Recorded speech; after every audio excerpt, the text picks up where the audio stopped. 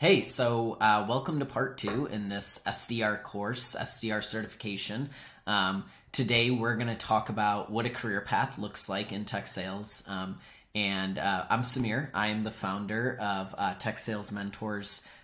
Just to briefly chat about us, we help people get jobs in tech sales. So we help get you into interviews, crush those interviews, and then ultimately negotiate offers at really great tech companies. So you can learn more about us there.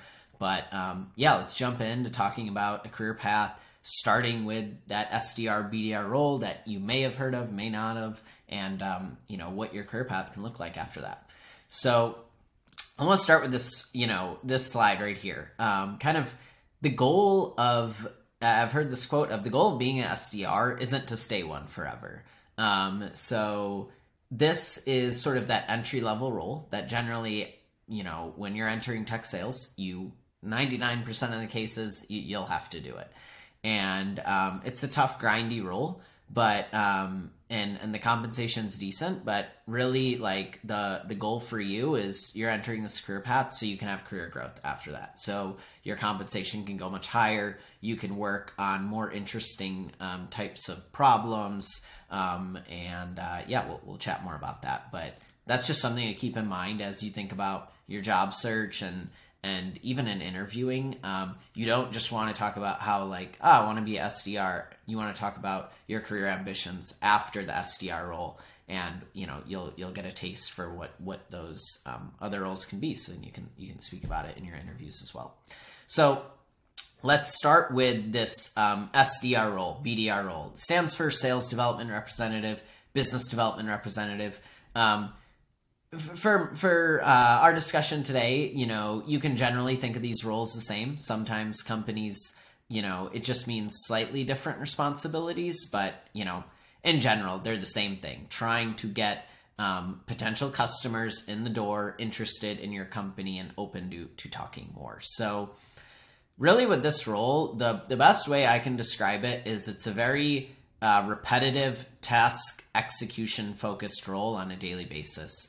Your goal on a daily basis is to reach out to potential customers and send them messages that get them interested in talking to your company. So there'll be slight variations in those messages based on the research you do on this person, on their company, all that kind of stuff. But at times, let's say, I'll say for me at least, the first 6 to 9 months of the role, it felt like I was still learning a lot, and all of this stuff was new. Not only the product, but how to sell, how to where do I fit within the organization, how to handle internal organization dynamics with my peers. But after that 9-month mark, you'll start to, if you're mastering the role, you'll definitely start to feel like the role is getting stale and you're thinking about what's next. So kind of, if you look at the timeline for this role, sort of the promotion path after SDR, BDR, you're in this role for generally a year or two, depending on the company.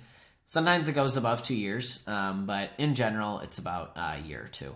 And compensation, it's in the range of 65 to 90K OTE. OTE, that's just a term in our industry. It means on-target earnings. So that number, on-target earnings, is made up of two components. So this first thing is the base, right? That's just, you're going to get paid that every 2 weeks. You're going to get paid your salary every 2 weeks. And so 70% of this compensation here will be in base, about 70%. It depends on every organization. 30% of it will come on bonus. So bonus is basically how well are you attaining against your quota. So let's do an example here. Let's say, just to make the math easy here, let's say the OTE for the role is 100K and 70% is base, 30% is bonus. So 70K base, 30K bonus. Let's say you attain 50% of your quota. Then you'll get paid 50% of your bonus. So instead of being paid 30K, you'll be paid 15K, sorry. and let's say you hit 100% of your quota, then you'll be paid out your full bonus, right? Because you hit 100% of whatever your quota is. So then you'll be paid 30K in that scenario. And it doesn't get paid like, once a year. Generally, this stuff is tracked on like a monthly basis or a quarterly basis. So you'll get these bonuses in smaller increments.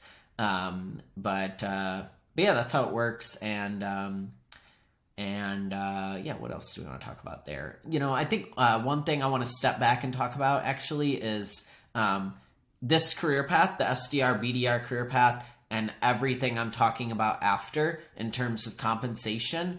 This isn't true for, every tech company in the world. So if you watched part 1, which is like B2B SaaS and Tech Sales 101, and if you haven't watched that, like if you're watching this on YouTube, you'll see that in the, comments. If you're watching this on my site, then you'll see that below this, like part 1.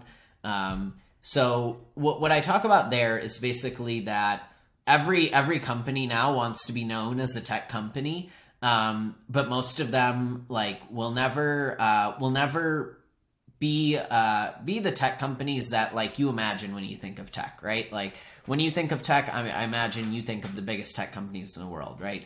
Companies like Facebook, Google, Apple, whatever, so on and so forth. Really, when we think of tech companies that can provide you the compensation I'm going to talk about and the career growth I'm going to talk about, these are companies that are generally funded by the best venture capitalists. In general, they're headquartered. Doesn't mean they do still have remote roles, but they're headquartered in a major tech hub, like San Francisco as an example, New York City, Austin, something like that. And yeah, generally when you are backed by the best venture capitalists, that means you generally are getting access to the most funding from those venture capitalists. You are attracting the best talent to your teams. And to attract the best talent in the world, you need to pay the best, right? So that's something just to keep in mind here is that's something that's a focus for us at Tech Sales Mentors is we only want to place candidates at these sort of best of breed tech companies. So cool. So that's the SDR BDR role. Let's walk into what are the potential career paths after this. So let's start with the one that is most common and the one that is available at the most number of organizations and the one that most companies want you to say in the interview process that you're interested in doing next. And that is the account executive role. So this is a role where you're just going even harder into a sales role. You're trying to develop your sales skills even more. And you're also trying to make the most money. So think about it like this. Again, if you want to go over an overview of what these roles are, if you go to that part 1 video that I mentioned earlier, it talks about this. So think about the SDR, BDR is finding those good potential customers, getting them initially interested. And then the account executive does the work, however long it takes to get this potential customer to a paying customer. They get that potential lead to sign that deal. Maybe that takes a week, maybe it takes a month, maybe it takes, a year. Just depends on how complex your software is to integrate, how big your potential deal size is. Usually the bigger the deal size, the longer it takes to close. So the more expensive your software, the longer it takes for the potential lead to say yes. So what's cool about taking this sort of path, really this is the role with the highest earning potential. And this is sort of the role where if you want to be a head of sales one day, I would highly recommend you get closing experience as an account executive. That's a common trait I've noticed in all heads of sales. The leader of the sales organization is at some point they did have closing experience because that's a really vital role to any sort of tech sales organization. So let's kind of talk about within being an account executive, there is tiers. So I'm going to pull up my friend's profile, Andrew, and we'll just talk about it through his career path. So Andrew actually is a friend of mine. We went to Michigan State together. He is the first person I convinced to get into tech sales, like when I first got in. So I've been loving doing this for a long time now. And yes, I'm using his LinkedIn. I'm too cheap to pay for premium. So, here we are. So let's talk through it. So you can kind of see here, okay, he did that entry-level BDR role, did it for about 1.5 years. And you can kind of see he's been an account executive in these different tiers, right? So let's start by talking about this SMB role, right? Day one, as an account executive, you are not going to sell to, the McDonald's of the world, the biggest companies in the world, right? You're going to start by selling to younger organizations. So SMB basically means small to medium-sized business. So it'll be dependent on the organization that you're in, but generally, let's say that's like 0 to 100 employees at that company, or 0 to like 200-ish. And really, like in this role, you're just going to get initial reps. And what does it take to get to convince a CEO to sign a deal? You're going to get these deals will close fast because they're smaller deal sizes, right? Because you're selling to smaller organizations, so they can't pay as much. So you're going to be in lots of deals, which means you're going to get a feel for all of the different types of deal dynamics, right? So, or all the types of deal situations, right? So what do I mean by that? An example would be a competitive deal, right? So it's like you and a competitor trying to sell this lead on buying your product instead of the competitors. Maybe you're in a build versus buy deal, right? So that means is the lead considering buying your software, or are they considering building it internally with their own developer team? Let's do one more. One more would be, let's see. One more would just be like trying to create urgency, right? Maybe there's no like sort of initiative on their end for why they would consider buying your software, right? Like at the end of the day, people buy SaaS tools, SaaS products because they're trying to achieve some goal, and the SaaS product helps them do that, right? So let's think of an example. An example would be like, let's say it's the company's goal to be more organized that year, right? Like they are just, they are always missing project deadlines, and projects are always being pushed back, and they're never completing them on time. So they set a goal of this year, we're going to complete, instead of completing 50% of projects on time, we're going to complete 80% of projects on time.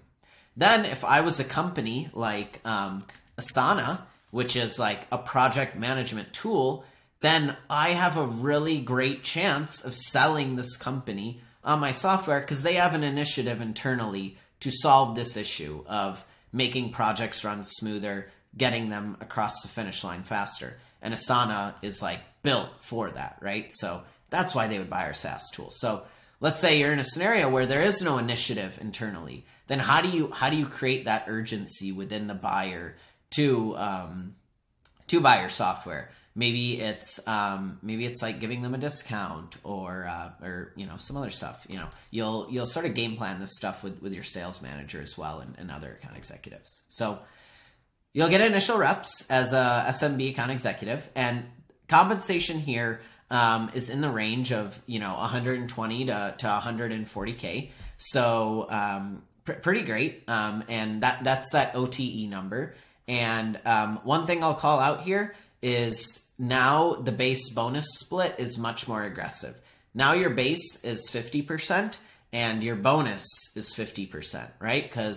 So when you make this jump to account executive, your base really isn't going to increase that much. Maybe it'll increase like 5, 10, 15K, but the majority of your compensation increase will come from your bonus because they're trying to incentivize you to close deals. If you remember from part 1, I talk a lot about how tech companies need to grow fast, right? That's why they get all of this funding from venture capitalists, because these venture capitalists have this expectation that you will grow to be worth billions of dollars within the next 10 years. So So yeah, so that trickles down all the way to you as an account executive. They want to incentivize you to close deals, drive revenue, help the company grow fast. Yeah, so you'll be in that role, let's say like 1 to 2 years, 1 to 2 to 3 years, depending on how well you perform. All of these promotions are dependent upon you performing well. So that's that role. And then, where you can go next is mid-market account executives. So now these are slightly larger companies, right? Let's say in the range of 200 employees to 1,000 employees. So with more complex deals, that means the deal sizes are bigger. That means you get compensated more. So compensation for these roles is in the range of like 160 to like a little bit over 200K. That base bonus split is still 50-50. That's just how it'll be with account executive roles for all of them. And yeah, I think you can expect to be in this role 2 to 4 years. You'll see here Andrew was in this role a year. Part of that's just timing. A lot of all these companies will have career growth opportunities for you, but sort of like whether that promotion happens in a year versus 2 years is not only dependent on your own performance. There's things outside of your control, which can kind of suck. An example would be, let's say I was an SMB account executive and I'm trying to become a mid-market account executive. If the mid-market team, the existing mid-market account executive team, if they're not performing well as is, like they don't have enough deals to go around to all of the account executives on the mid-market team, then it's not necessarily likely that you'll get promoted within the next few months to that team, because they need to figure out the issues there first, because just adding you would spread those deals even more thin and would reduce everybody's ability to hit quota. So that's a big part when it comes to promotions is the next team you're getting promoted to, do the right conditions exist to where you can get promoted? So that's something to keep in mind. Is it's not always in your control, and no one can really guarantee, oh, this will happen in 1 year, this will happen in 1 year and 3 months.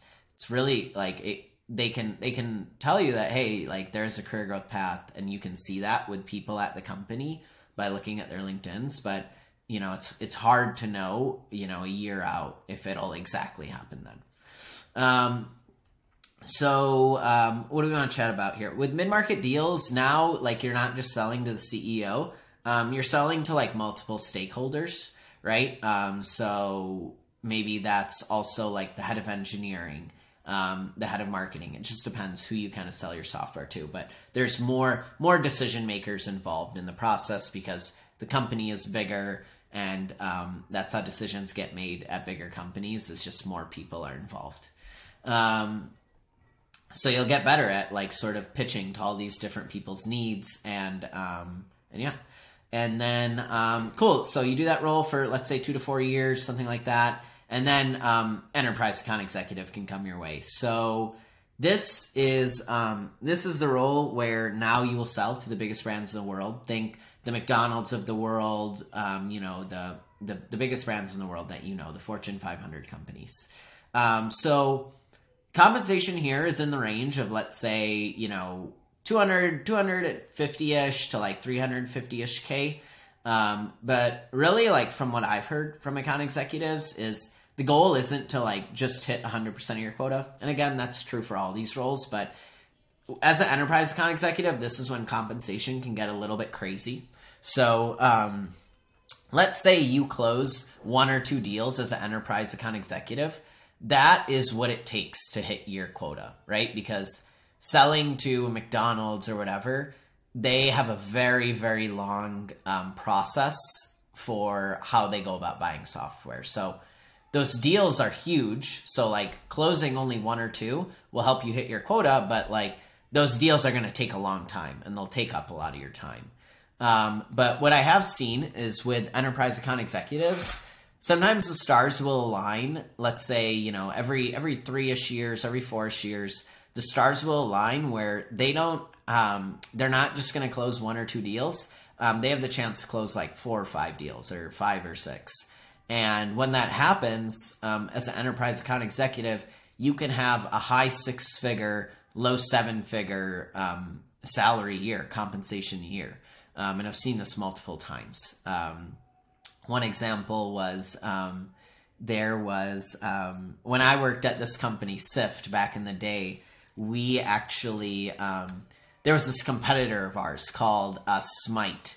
And, you know, it was insane. Out of the blue, one day we came to the office and this company, Smite, just said, hey, we're getting acquired by Twitter and we are shutting down today. We're shutting down our service. So there was all of these companies who are using their software for really like urgent things, like on a daily basis, who are like, what the fuck? Like, what do we do now? We need that service. So lots of those people actually reached out to me because I was working on a product that was, I was basically selling a product that was a competitor to Smite's. We had a lot of different products at Sift. So all these people started reaching out to me, and I passed it off to this account executive. This account executive had like all of these deals, and we closed some like huge names. I don't think I can say the names, so you know that sucks. But yeah, like I'll say this: think to the most widely used messaging app for like gamers. Like that's an example of one. Or a service where you can get like tasks done for you, right? Like around your house.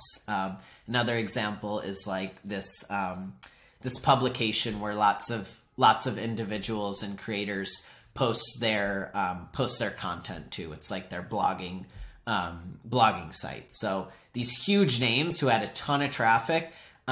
You know, this account executive was able to all close them within that year. Got pretty lucky with the like fact that she had all the leverage, and yeah, she had, I'm pretty sure, like a 7-figure year that year.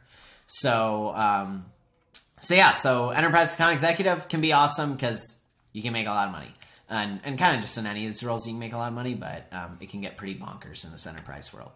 So cool. So that's kind of that career path there. Few things I do want to mention on downsides with this role.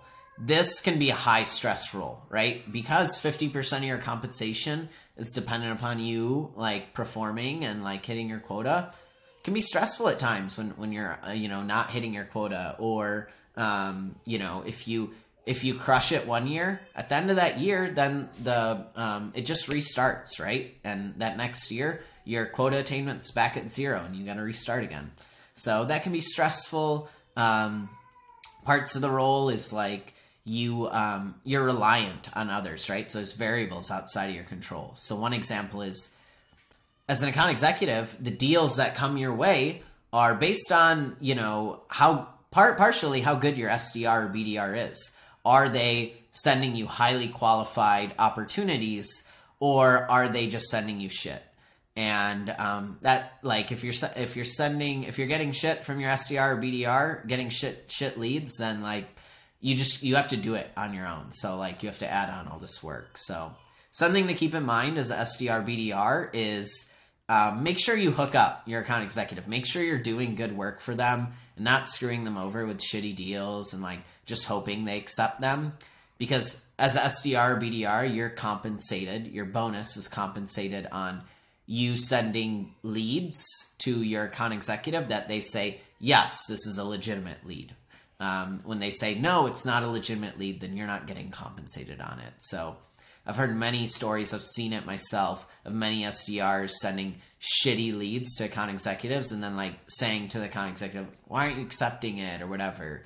Think of this as a relationship where like you want to give a lot to your account executive, and that in general, that account executive will give back to you. Sometimes there are going to be asshole account executives, but yeah, think about how like you take ownership over creating a symbiotic relationship there. So that's one variable outside your control as an account executive. Another would be you know, what else? Let's say you're at a younger company, at a younger startup. You could join a company where, you know, the product just isn't that far along. So when you talk to prospects, all the things that they want just aren't there yet in your product. And, you know, that's outside of your control.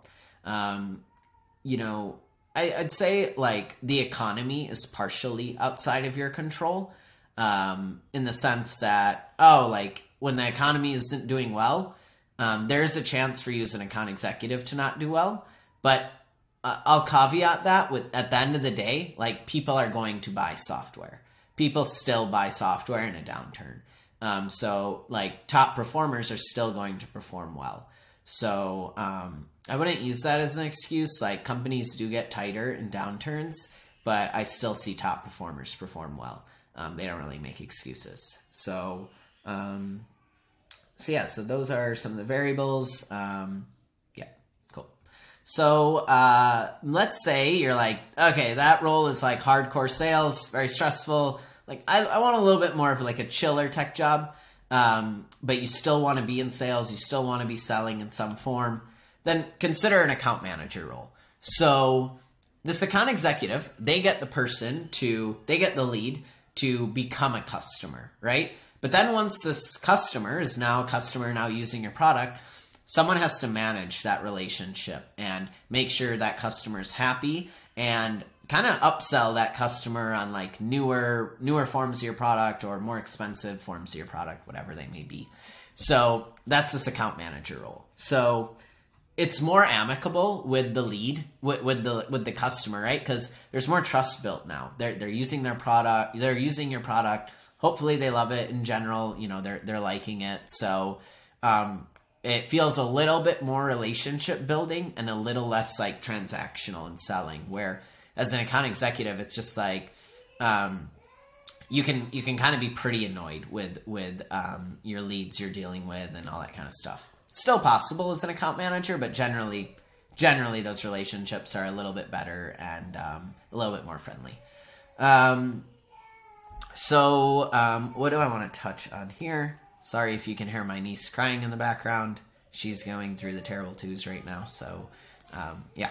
So, what do we want to talk about here? So, career path, it's similar to what I described before. Let me pull up a few of my friends' profiles. So it's similar to what I described as an AE in the sense that you'll work with smaller customers at first, and then over time you'll work with bigger customers and eventually get to enterprise and all that good stuff. Yeah, what else?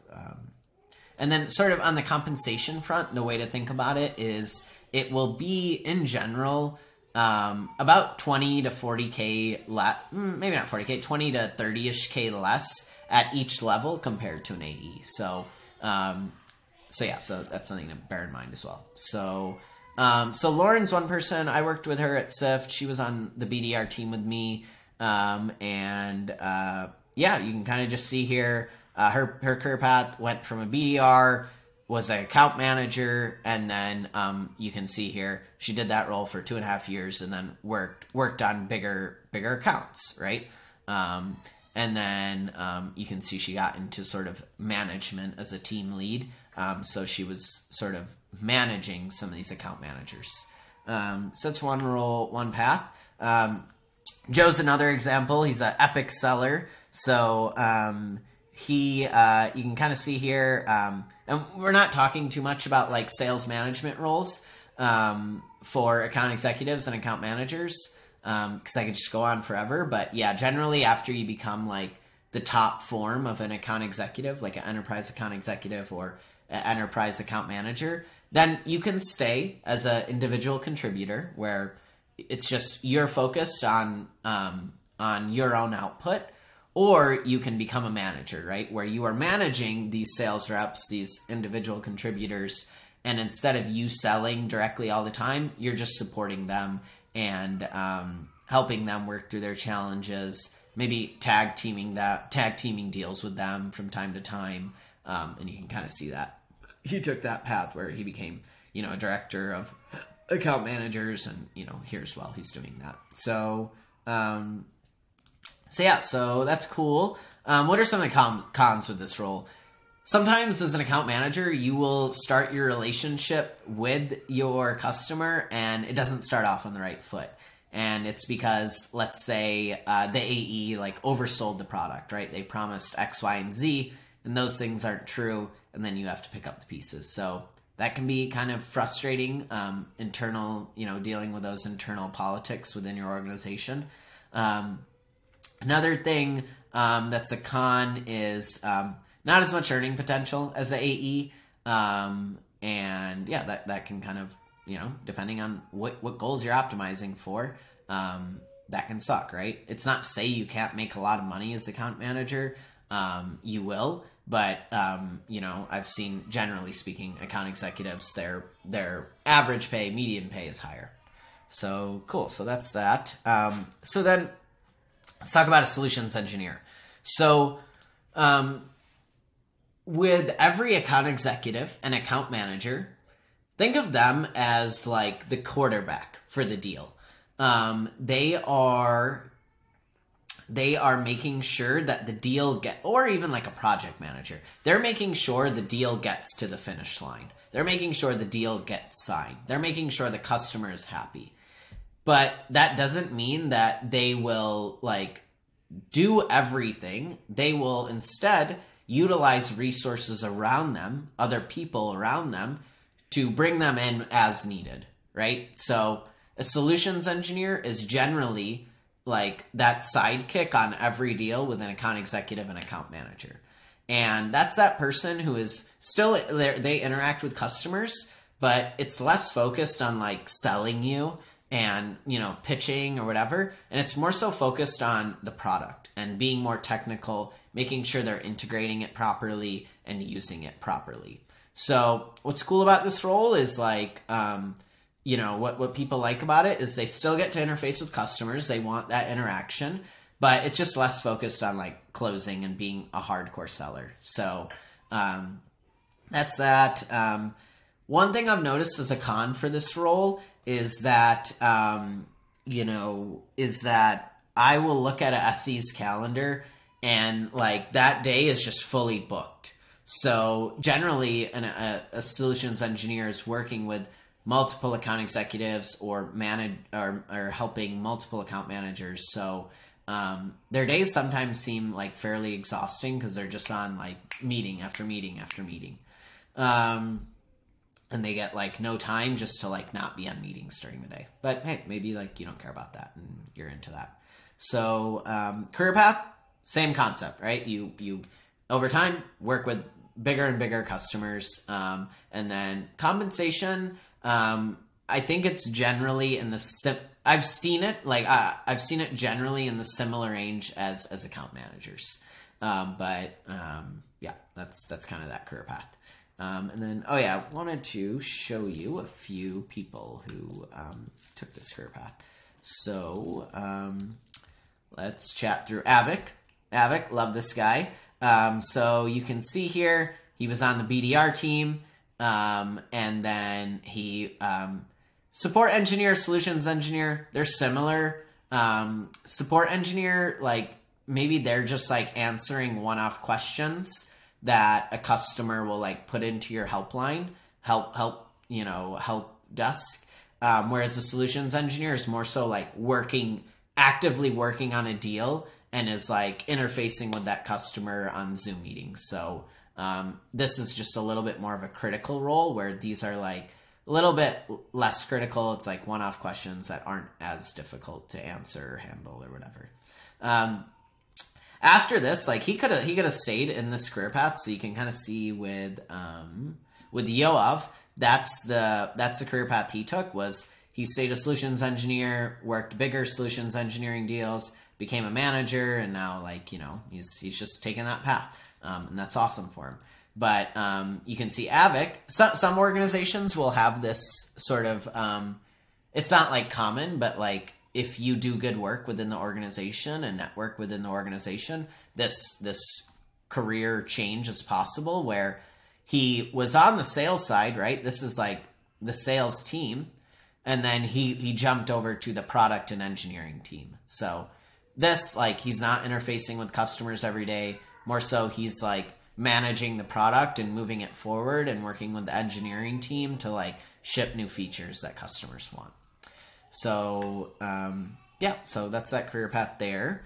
Now let's talk about an SDR manager. So let's say after the SDR role, you're like, damn, like I don't really care to sell, and I don't really care to like be on calls with customers all day long. I've actually enjoyed mentorship more and like helping the younger SDRs on the team. Then maybe this career path is for you. So you stop selling externally and you just help SDRs within the company reach their potential. What's cool about it is like, it can be really fulfilling, right? When you help someone young in their career who is super ambitious and works super hard and like takes in feedback, it's really awesome to see them grow over the next year. That's why I started Tech Sales Mentors, because like I love helping people that like want to be helped and like put in the work. But the cons of it is you can deal with like immaturity, right? You can deal with not serious SDRs, right? There is this concept in our industry that I've heard, which is basically that SDRs are shitheads. So lots of SDRs will come into our industry and then like leave because they realize it's not for them. And frankly, like sometimes because like, okay, it's legitimately not for them, but other times just because like, you know, what I've seen is like it's someone straight out of college and maybe they don't have a lot of responsibility in life, a lot to lose, and they're still in that college mindset. They're maybe showing up to late at work, like a little bit late. I did that a few times straight out of college. Maybe they're getting too drunk at like a company event. Maybe they're just like not taking ownership over their quota. Maybe they're like being a goof in the office, whatever. Saying stupid stuff like in the company Slack. That's where like you message employees. So like if you're a manager of that kind of person, that can be kind of frustrating dealing with that immaturity and annoying. So that's one of the cons. Another one of the cons, well, you can view this as a pro or con, but like your performance is now dependent upon your team's performance, right? The SDRs around you. So you still have this base bonus. I believe it's like probably like, I think like 60 to 70% base, 30 to 40% bonus. And on the salary, it seems like it's similar to account manager that I referenced up here. So, so that's all cool. But yeah, like you got to make sure your team is performing well. You got to make sure you're training them well, setting them up for success, so on and so forth if you want to perform well. So one person's career path I want to go over is Emerald. She was my SDR manager, and she was a legend. She basically, I remember one point, like, she took me aside and she's like, what are you doing? Like, you're not acting serious. Like, you are kind of being like a SDR shithead. Like, step it up. And I really appreciated that from her because she was great at striking that balance of being, like, being serious when necessary, but, like, still, like, making you feel like you were friends. And my one-on-ones with her weren't always, like, work-focused. Yeah, she's just a great manager. Great manager. So that's something to consider, like, on this career path is as important as I think it's very important to join like a really solid tech company, right? That are backed by great venture capitalists, that Silicon Valley-esque tech startup. But you want to really get a feel for your manager during the interview process and understand if you'll vibe with them or not. And if you don't, like if you guys aren't on the same wavelength on like how they coach people or their personality and like what you look for in a manager, then you probably want to avoid that because like this person is really like your first mentor in the actual role. So I've seen plenty of SDRs where they've had a manager and it's just like made their life hell. And that can be true of any role, but like this first role is really important because like you don't want to get that first bitter, sour taste in your mouth, because then you may sour yourself on this entire industry when there is a lot of great things ahead lying for you. So really make sure you vibe with them. But yeah, kind of, you know, touching on Emerald's career, you can kind of see she went from like being like sort of this manager versus director thing. All it means is like when you're a manager, you manage sales reps. When you're a director, it means you manage managers, right? So like when she was a director here, she had an SDR manager or a few SDR managers under her. Or here at Snowflake, Snowflake's a huge company, so she probably has like 3, 4, 5 SDR managers under her, and then under those SDR managers are their reps. So, so that's cool. What do else I want to talk about here? One thing I've noticed also with this role is just be careful. If your goal is to be a head of sales one day, it's difficult to go from SDR manager to head of sales. Again, you want to have that closing experience as account executive if your ultimate goal one day is to lead a full sales organization. So those are all like the traditional career paths. I just wanted to briefly touch on one that like isn't really related to, you know, your joining you know, another role at your company. So I'll call this the not tech sales role. So maybe you're getting into tech sales because like you want to be in tech, and you just view like tech sales as your entry path into like this world, but you don't really want to do tech sales. Maybe you want to be a founder one day. Maybe you want to be like an early employee and just like work on all different types of things. Then take this route. That's what I did. So like just to briefly touch on my career path, I did the SDR role at Sift, and then I was on my way to getting promoted to account executive, and then I realized that wait, I actually don't want to do that. Like I want to be a founder one day. Like how do I do that? So kind of, I think like the way to go about this is you want to like be in like when you're in this role, you want to do really good work. You want to get known as someone who is serious and crushes it and is ambitious and just like is a great worker. And when you do that, you will get future opportunities that will come your way. So I'll talk to that in a second.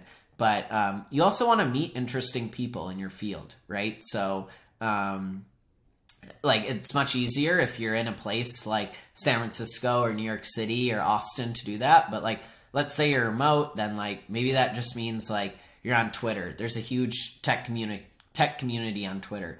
Maybe you're on LinkedIn and like, you know, conversing with people. And that could be like posting. It could be just like in the DMs and stuff like that, whatever it may be. So that's what I did is like I did good work and then I met interesting people and that's how I got connected to my next opportunities. So I worked at Ali Capital, and Ali Capital is basically run by these two brothers. The brother that I worked with was Suleiman Ali, and basically I saw it as a chance to, I wanted to be a founder. Let me learn how to be a good founder. So Suli had started multiple businesses before, like he basically when I met him. I met him at like a poker game one night. He took all my money. And then a few weeks later, I figured out that he needed a first employee for his new startup. And I was like, this is perfect because when I looked at his profile, he had started a few companies and like a few tech companies and sold them for lots of money. So he was starting his third company and I saw it as a great chance to just learn how to be a founder. So I did that with him for a year, and then sort of this opportunity with Calixa. This opportunity was with someone who was at Sift previously. So the CEO of here, Calixa, he was previously the head of product at Sift. So when he was starting Calixa, basically he's like, okay, like I need a salesperson like to sort of help me like get advice on like what I should be doing on that front. So who he asked was Emerald. So Emerald, who I touched on earlier, Emerald and him had like a long work history together. So what do you call it? So him and Emerald, they both worked together at Twilio, right? So you can see there at Twilio, they were Twilio, and then you can see she was at Twilio, and then they also worked together at Sift. So there was trust built there, right? So, you know, Thomas asked Emerald, hey, who should I basically, who should I hire here? And Emerald recommended me, right? Because she knew I did good work. She knew these were my interests. So that's a way you can get connected to like super interesting opportunities. Another example would be like our head of sales. Our head of sales at Sift was Zishan, and when he joined Netlify, I remember like he hit me up on LinkedIn. He's like, "Hey, what are you doing? Hey, you want to come join our company? So do good work, meet interesting people, get on their radar, and like interesting opportunities will come to you in this industry because you know tech employees will leave their job every like let's say 2 to 3 to 4 years." And when they go to that next opportunity, they're looking to recruit amazing people. So be someone who's amazing at your job, and you won't need to do like bullshit networking. Good networking is doing good work. And I chatted a little bit about that in a post, but can't find it, whatever. So, so that's what I wanted to talk about there. And then, you know, after I did all that, then I eventually became a founder and, you know, doing that now, and it's awesome and it's great. And like all the connections I built up through this time, I'm using them to like help push forward the mission of Tech Sales Mentors. So all of this stuff, all of these relationships compound over time. So don't think in a short-term mindset in terms of like work or your career. Think like 5, 10, 15, 20, 30 years out. And yeah, like it'll be great for you. So cool. So I kind of just like talked about how awesome your career can be after the SDR role. And that's probably like, you've probably only seen good things about like the SDR world, tech sales world. I want to get honest about it now.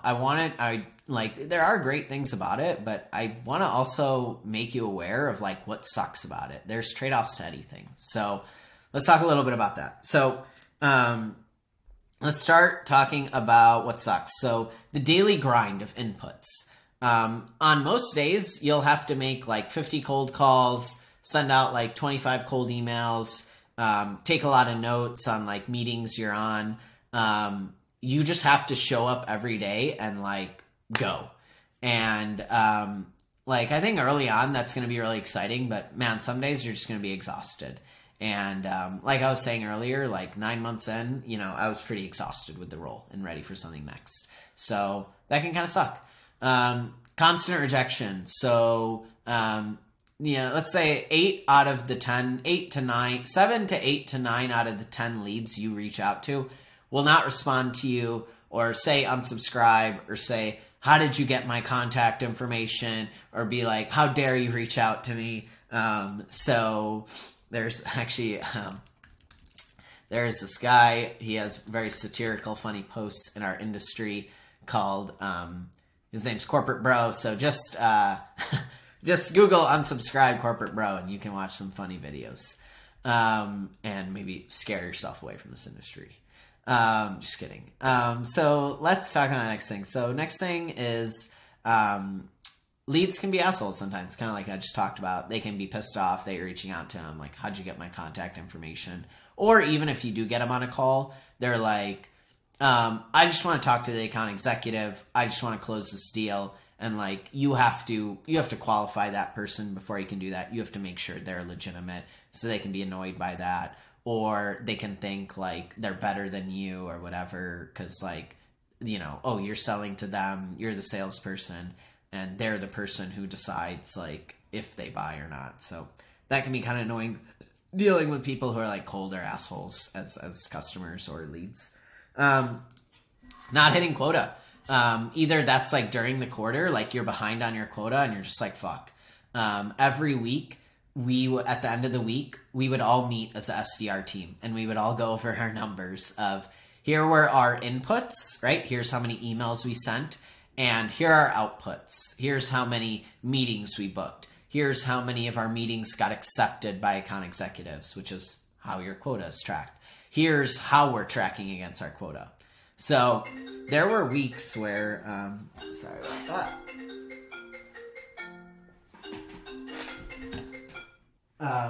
So there were weeks where, there's going to be weeks where people are going to perform way better than you, right? And there's going to be weeks where, like, you're crushing it, right? But don't get on this roller coaster. Stay even keeled, right? Stoicism, it's this philosophy changed my life and really helped me, like, deal with the ups and downs of a sales career.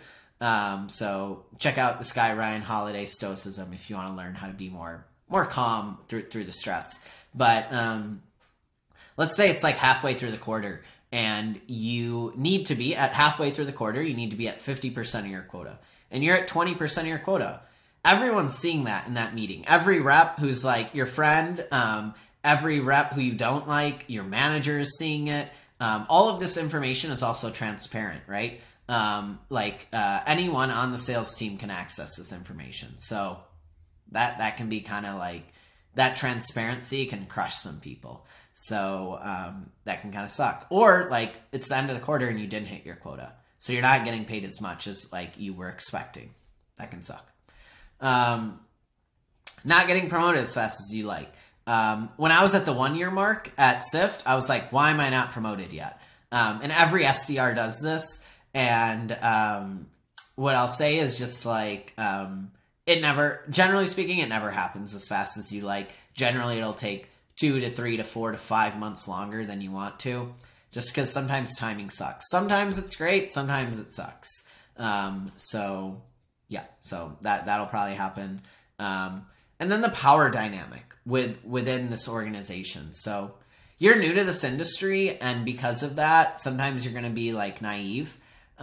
Maybe you're new to like the corporate world, sometimes you're going to be naive to this stuff, and people are going to take advantage of you. I've heard examples of like managers, SDR managers, just like steamrolling SDRs and just being dicks to them. And that sucks. That's not every SDR manager, but like there's always a chance for a micromanager. So that can be kind of shitty, like your first job in tech, like experiencing that. So again, use your interview as a chance to like get to know this person and feel out their personality, and do you vibe with that type of personality or not? But also know there's like lots of opportunities in tech. So if someone's treating you like shit and you don't see a path to like an improved state, like there's lots of good companies out there if you're a good performer. AEs can definitely be dicks. They can reject your opportunities.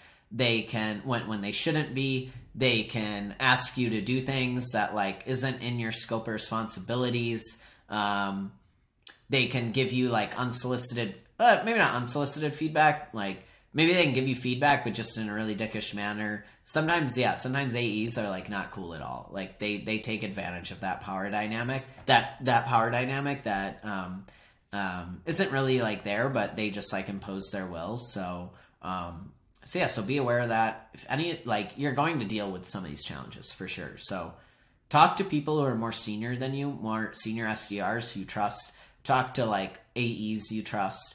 If you trust your manager, talk to them. If you're in tech sales mentors in our company, like you can always hit us up and we're always helpful.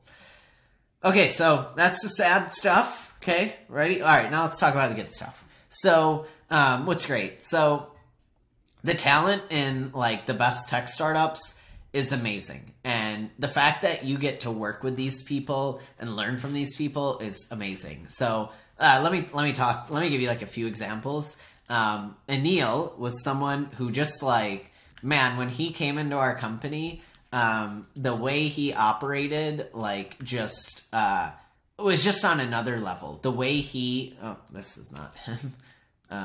Too many Anil Kumars in the world. There we go.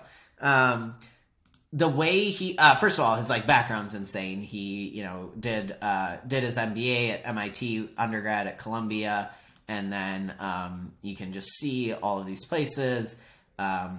Whatever. He was in like private equity beforehand, and then made his way into tech, and worked at some pretty game-changing companies. Atlassian is like a huge public tech company now. I worked with him at Sift. Basically, you're just going to pick up on how to do good work from all of these people, right? So one thing about Anil was when we would start a meeting, if someone wasn't taking notes, he would stop the meeting and be like, okay, who's taking notes here? And like he would do it sometimes. It wasn't like a power thing. He was just making sure we're tracking what's being discussed, what are the action items, what are the next steps, who's responsible for what. If people weren't like highly energetic in the meeting, like you've probably been, I don't know if you've been in a meeting where like just the energy's down. He's like, okay, everyone, like, it just feels like we're not, no one's bringing it. So like, let's all just like take a second and like get pumped up and like, let's bring it. And, man, like just the way he runs meetings is how I try to run them now, is just like getting shit done. So learning from him was awesome. Another person I learned a lot from was like our head of sales.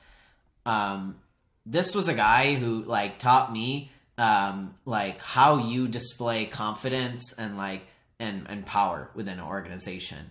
And it was just through observing him. So, you know, you're probably going for a remote role. If you have the chance to go to like an in-person role in San Francisco or New York or Austin, I would highly recommend it. Like, you will do better work. Or you will get better at work faster, and you will become a better seller faster. Not possible for everyone, so I understand that. But if you have the chance, like, take advantage of the chance that, like, I sat right across from this guy, and I could just hear him speak on a daily basis, how he conducted himself, what he thought about, what questions were in his head. I also, like, I sat five seats to the right of me was our CEO, right? So like I could see how he thought and all that kind of stuff. So so like the chance to like learn and work from like senior leaders who are right next to you is awesome. And not even senior leaders, like there are epic account executives and SDRs you can learn from. Like Marcus is an example of someone who I worked with. He was an account executive when I was a BDR, and I just saw the hours he put in, and like he would just take calls from his desk. Most people would go into meeting rooms and like take customer calls. He wasn't scared. He'd take it right at his desk, and you could just learn how he ran customer calls and the work he put in. And you know, you can see he's built a pretty epic career as well. So so that's awesome, is the people you can work with and learn from. And also future opportunities come from. It can be an uncomfortable environment, right? Like after 1 month, you're live now. You're talking to leads. You're talking to directors of engineering. You're talking to CEOs. That's uncomfortable. And if you embrace that uncomfort, there's going to be a lot of personal and professional growth for you. And then you'll master the role, right? In 9 months. And then a few months later, you'll become account executive. And then, oh, boom, uncomfortable world starts again, and you got to figure out how to be an account executive. So I think for me, that's exciting. It's like personal growth and professional growth. The people are cool. So there's this fine line. Tech companies, tech startups, they can have very... they can make it seem like everyone's like buddy-buddy, right? So like they'll have these happy hour events. They'll have these company offsites in like Vegas or Hawaii or whatever, like once a year. And it can feel like, damn, we're having a good time. We're like drinking, all that kind of stuff. And that can be cool, but be careful. Be careful. You don't want to commit what's called a CLM, a career limiting move, where you're the one who's too drunk at that event. You're the one who's blackout at that event. You know, I would always recommend, if you are someone who drinks and you decide to drink at these events, you never get past the point of like tipsy. You know, the only times I would recommend is like if you're with like your close group of friends at the company you trust, right? There was a group of SDRs who are like, who I worked with back then, who are like my lifelong friends now, right? I go to their weddings, that kind of stuff. Like I trust those people with everything, right? So those people I'm okay with, like, not only like alcohol, but like being more honest with and more trustworthy with. But in general, like people are really cool. There was my friend Michael. He came from a finance background in consulting, where work 80 hours, very cutthroat sort of industry. And he was talking about how at the start of one of their all company meetings, like someone came up with a song and about the company and just started playing it like on their banjo. And so that's kind of weird, but like, oh, a company's doing that, but that's also like cool. So you'll notice these sort of like weird, cool, fun perks with these companies. And there you can bring more of your personal side to the company. But again, there's a line. Remote life is great. You know, my one of my friends who I helped get in the industry, she would some days like she would just, and I wouldn't recommend doing this within your first four or 5 months. Like those first 4 months when you're still trying to prove yourself, like be on during business hours and just crushing it. But once she established like trust and people knew like she did good work and she was performing well, there would be some days where like from 12 to 2, 12 to 3, 12 to 4, she's like, it's not on right now. My work ethic is not on. I'm going to chill and watch some Gossip Girl. And it doesn't mean that she didn't work, but like it just meant like, okay, like later, like 7 p.m. to 11 p.m. or whatever, she turned it on when her motivation was higher. So that's one thing that's cool. Another thing is like if you're a parent or something, like being able to like, you know, take your kids to school in the morning, being able to like see them when they come home at like 2 p.m. and spend time with them, or like, you know, take a break from your desk and like go chill with them downstairs because they're on spring break or whatever. So cool. What's great. Another part is just like software. This is the industry of our generation. If you look at the companies that are growing the fastest and becoming the largest, it's tech companies. And if you look over time, like 1900s, 1800s, 1700s, there's always been an industry that was the industry of the generation where that's where people made a lot of money, and like that's where it was easy to make money. So there's a really good quote where it says, don't be in a desert trying to find water, right? Just go to the ocean and find water. So like be in an industry where there's lots of growth, right? Where, you know, these companies are growing super fast because it means they need to hire lots of people. Those people are getting paid really well and their careers are growing really fast. And if you notice from any of the LinkedIns that I saw today, those people's careers trajectories like accelerated. They had to perform good work, of course. They have to perform well. That's always number one. But it's not like another industry where you perform really well, but like your industry's dying no matter what. So like if you know, you're great in the newspaper industry, that's cool, but like your industry isn't like, you know, growing. So like where's the money to be made? And then, yep, I just mentioned that last part, career growth to perform well. So that's awesome. All right, so let's finish up here. We've been going for a while now. So let's talk about a week in the life of an SDR. So let's talk about the time breakdown first, what it's breaking down in between. So I'd say about 50% of the time, this is for me and what I see generally, 50% of the time is on outreach, right, to new leads. So maybe that's cold calling, maybe that's cold emailing. That's what I talk about when I'm saying that daily grind of inputs. It's like sending out these emails, making these calls. 15% of the time is prospecting, right? So that's finding potential companies that are a good fit. In part 3, I talk about how to prospect, so make sure you watch that.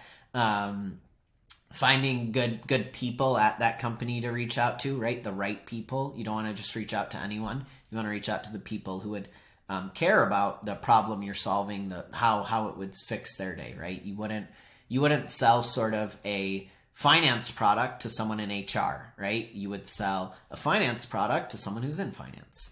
15% of the time is like actual customer meetings. So let's say you send out those cold emails, and like, let's say you send out 100 cold emails and 5 of them turn into customer meetings. Then, okay, that's that 15% of time here of customer meetings where you'll have what's called a discovery call. So a discovery call is where you will qualify that person. In part 1, I talk a little bit about qualifying someone, but basically it's asking them questions to understand, are they a good fit for what you're selling, right? Like, for instance, this is a common one in SaaS is medic.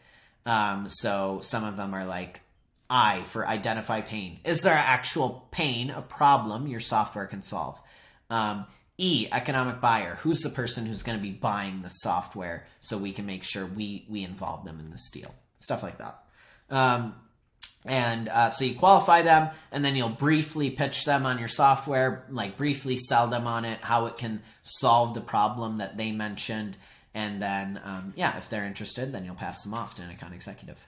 And then 20% of the time is like internal meetings. Maybe that's meeting, it's called one-on-ones, like a meeting with your manager, a meeting with other SDRs at the company, maybe a meeting with the account executive. Maybe you partner with an account executive. That's the person who you send leads to. Maybe it's like a company-wide meeting, a whole sales team meeting, stuff like that. So a few concepts I want to mention to have successful weeks as SDRs. First is called batching. So you want to, there's these different tasks here, right? And what I've heard as like a great quote is, an SDR has to do like 200 2-minute tasks per day, right? So like there's all of these tasks you have to do. You want to batch them based on the type of task they are and just knock them all out in a row. So what do I mean by that? I don't know if you've ever experienced this, but like, let's say the first 10 minutes of like doing work, you may like feel kind of slow and like you're not that into it or whatever. But like when you're in like minute 30 or minute 45, like you're in the zone, like you are just crushing your work. So that's this concept of batching is like, if you need to send out 100 cold emails, let's say you need to send out like 20 cold emails in a day. Send them all like within like a 2-hour time frame. Don't like send out 2 cold emails and then like go do some other type of task and then come back to it and then send cold emails again. That's called like context switching. And like you're switching the type of tasks you work on, and there's like a cost associated with that of, oh, now I have to like rewire my brain to what type of task I'm working on and how to accomplish a specific task. So batch the different types of things you have to do, right? So like in any given day, right? Batch your outreach into like a 3-hour window. Batch your prospecting into a 1-hour window. Batch your customer meeting into a 1-hour window. Batch your internal meetings into like a 2-hour window, whatever. So don't always be jumping from task to task. Like do one task to its like full completion. All of those tasks within that bucket or that category. Time blocking. So people are going to put shit on your calendar. They're going to put meetings you didn't ask for, meetings that are unnecessary. And sometimes like you can't really get away with it. Like you have to generally go to these meetings, but you kind of decide by how you schedule your calendar, what times they can put, right? So one thing I've noticed that's very effective is like a SDR will put on their calendar from like 8 to 11 a.m. like DNS, do not schedule, like outreach, right? Cold outreach. So then they know no one's going to interrupt them with meetings during that time. No one's going to make them context switch into a meeting. They can just focus on getting through all of that cold outreach through the day. So that'd be one example is like time blocking. I would get advice from your manager on, what's acceptable, because some orgs are like weird about, setting big blocks of time, but yeah, I've seen it to be very effective. And once you definitely establish more trust within an organization, once you've demonstrated performance, you can like definitely start to do this. Look at where your time is being spent. So I've audited SDRs calendars, and I see like, they're like, I'm not hitting my quota. So I'm like, all right, let's look at your calendar. Let's look at where you're spending your time. And I'll look at their calendar and I'll just see like a ton of one-on-ones with like SDRs like every single day and account executives. And it's like, sometimes these one-on-ones can be useful. Sometimes they're a waste of fucking time. So really be mindful of like where you're spending your efforts and how is it helping you accomplish like goal number one. And what's goal number one? Goal number one as SDR is hitting your quota. How do you hit your quota? You do outreach. You prospect and you do outreach. So make sure that's number one in terms of where your time is being spent. The last thing is just on a weekly basis, like I find it good to reflect on what I'm doing and then game plan for the next week. So as an example, I mentioned what outreach was in part one video. So check that out if you aren't familiar with it. But what I'll do is I'll just sort of look at my performance, right? So I'll look like, okay, what percentage of people are opening my emails? What percentage of people are replying to my emails?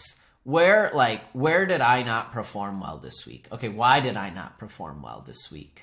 Okay, if it's open rate, like maybe my subject lines suck. I need to improve those next week. If it's reply rate, maybe that means the content of my emails sucked, or I'm not targeting the right type of people. So, that's what I mean by like reflection. So doing that kind of stuff. Maybe you can look to your other peers, other SDRs around you and see where are they performing well? Like where are they getting opportunities? Oh, okay. Let me look for those types of companies. Or, maybe my calls are sucking. Oh, okay. Let me go into this tool called Gong, which records all customer calls, and start listening to reps who are like crushing their quota. Let me listen to their calls and see how their calls are doing. So just reflecting on like, hey, where is the bottleneck in my workflow? Where am I not performing well? And then going about like setting a game plan of fixing that in the next week. So here I just wanted to I just like roughly walk you through what a day could look like. So sorry, I can't really zoom into this. So so hopefully you can see it. But kind of like, okay, start of the day is like inbox processing. Maybe that's responding to any potential leads who replied to my emails. Cool. Like they want to set times. Cool. I'll respond to those. And then 9 to 12. Okay, focus on outreach, doing those cold calls, doing those cold emails. All right, I'll do a lunch. And then maybe I have an hour of customer meetings. Then, okay, I'm doing more outreach. And then end of the day, I'm like back in my Gmail, I'm doing inbox processing and, responding to any emails I got from customers. So this would be, in general, like this would be my Monday through Thursday. Would be like, you can see, what's it focused on? It's focused on getting potential leads onto calls with me, and then taking taking calls with leads, because I want to hit my quota. That's my number one goal. That's your number one goal as SDR. So that'd be Monday through Thursday. And then here would be my Fridays. My Fridays would be like, okay, like I went hard this week. Now, like, let me have a little bit more of a chill reflection day, do different types of works. Again, like this concept of like batching work. So, all right, start my day with inbox processing, go through my Gmail, respond to customers or leads. And then, okay, I'll start the day reflecting on my week and game planning for the next week. And then, okay, I'll do some one-on-ones and team meetings. Maybe through that I can like talk through what I'm planning for my next week. Like, oh, I figured out this issue and like I'm gonna try to solve it in this way. Like, what are your thoughts? Like, have you ever encountered that issue? And maybe I can refine my game plan from that. And then you can see here this big block for prospecting. So usually I'd use the last part of Fridays as a chance to get all of the potential companies and all of the potential leads I plan to reach out to over the next week. So then again, the concept of batching. I don't have to worry about it Monday through Thursday. I can just focus on doing outreach. I don't have to worry about, oh, I got to prospect and find more leads, right? You want to focus on batching your work and like getting it done, not context switching all the time. So this is like these are ideal days. There's going to get shit thrown on your calendar that'll like, fuck it up a little bit. But in general, like here's how I recommend you structure your days and your weeks. Okay, so that's it. So let's talk about next steps from here. One, I would recommend that you gain credibility with employers, right? So you're trying to get a job in tech sales.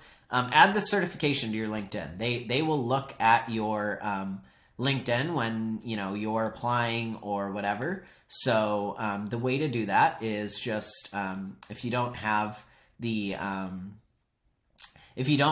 a license and certification section on your LinkedIn already, click on Add Profile section, Add License and Certifications, and then type in the name of this, which is a career path in tech sales. So you can do that, a career path in tech sales. So do that, and then issuing organization, tech sales mentors. You can put that issue date if you want, doesn't matter. Then hit save. And then what you want to do is then share it. Share it to your network. Make sure employers can see this even easier. So yeah, and then you just hit post. And then, yeah, if you feel like it, you can also like write a few things that you learned in the course, right, to show that you really understood this stuff. So that's what to do there. Please share this with your friends who are trying to break into the industry. Like, I want as many people to get this free training as possible. I don't want them to have to like pay these tech sales boot camps thousands of dollars just to like learn what tech sales is. So please share it with people. I'd love that. I'd really appreciate that.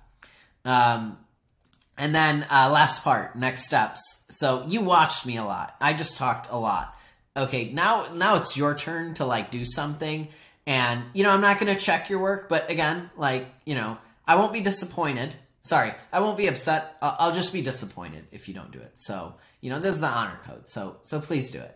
So, just answer these two questions, right? Like for yourself, write down, how you've been able to handle these challenges that I mentioned up here. Write down like how you've been able to handle like a daily grind of inputs, like a high volume sort of high task role, how you've been able to handle constant rejection, how you've been able to like handle adversity in life, like not performing well, how you've responded to that. Answer those questions for yourself. Think of stories. This will help you because those are going to be the questions you're asked in SDR interviews. So start to think of those, start to write those down. And then the second part is, like, we walked through the career path, what you can do post SDR. Talk about, like, write down what you want your career path to be and talk about why that aligns with your personality and what you want. The truth is that, like, interviewers are going to ask you this question in what do you want to do in 3 to 5 years? And if you don't have this answer down, like, they're going to be like, this person hasn't really thought too much about his career path. So you really want to show you're committed to this career path. And then hint, generally what they want you to say, like, you can say whatever you want, any of these, but generally what I've seen is they want you to say account executive. So bear that in mind. Doesn't mean you're like held to that and you have to become account executive, but generally that's what they want to hear because generally that's the most common promotion path at these companies. They may have these other ones, but yeah. So yeah, so that's all I got for you. So do that stuff, please. It's for you, not for me. I'll be fine either way. So if you want to get a job, do that kind of stuff. Cool. Peace.